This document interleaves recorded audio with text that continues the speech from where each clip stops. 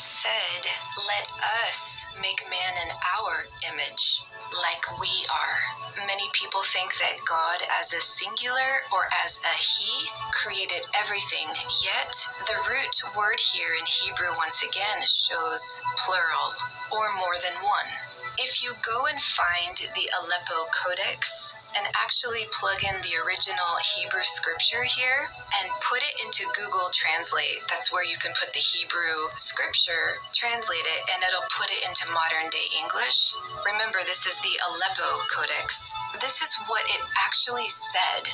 And God said, "We became a man in our likeness, as our image, and descended in the fish of the sea, and in the fowl, beast, and in all the earth, and in all the rams of the earth." So this actually said that